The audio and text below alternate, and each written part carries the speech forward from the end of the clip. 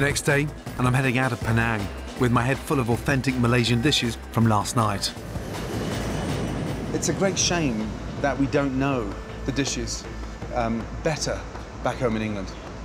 Think of any other international cuisine and you could name, specialities, but with Malaysian cooking, it's almost like a hidden agenda. Food's exciting. I mean, there's no two ways about that, but it's quite complex. I'm keen to get on now and search even further. I'm flying 300 kilometres south to Kuala Lumpur, or KL to the locals.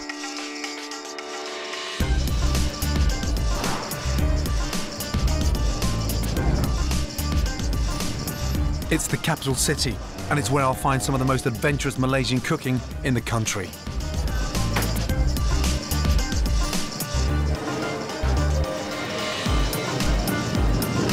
But I'm not relying on the food critics to show me where to go.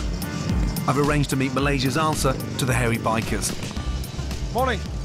Proper motorbikes. I've got a Harley at home. Do you? Yes. What sort do you have? A night rod. A night rod? Yeah, love it. Weekends, absolutely perfect. How are you? Good, I'm DC. DC, good to see you. Yeah, Milan, how are you? So, did you build this one? I built it for a competition a couple of years ago. Is it yours? Oh, yes, it is. Fantastic. So good to see a glamorous chick on a bike. As much as we love bikes, we look for food all the time. So we love food and bikes. Right. So it's something we call right to eat and eat right. Foodie Hells Angels. Something like that. Something like that. Something amazing. Yes. After you. Thank you. The bikers are taking me on the trail of their favourite foodie pit stops.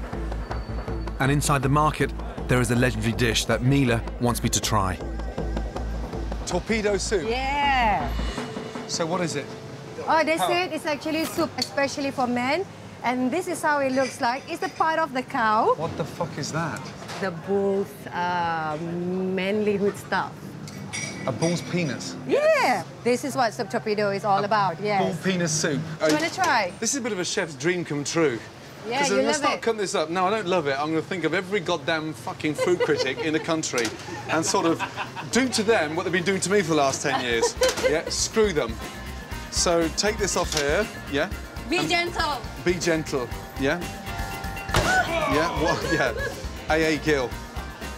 Michael Winner. Hang on a second. Go on. Usually they chopped it in smaller portion. Yeah, that's a bit too Okay. long.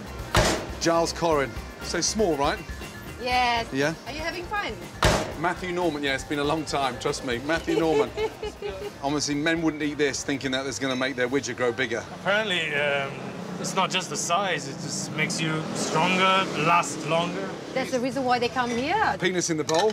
Yep. A few little extra bits for you, Mila, okay? Mila's favourite soup is flavoured with spices, like cloves and cinnamon.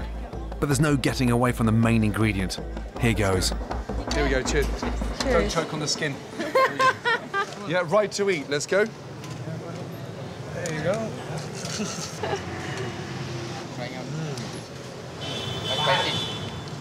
It's very spicy.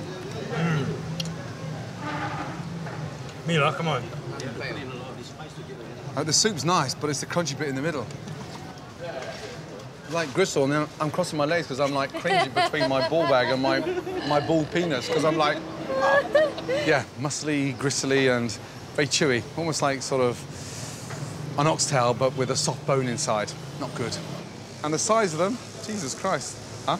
Huge.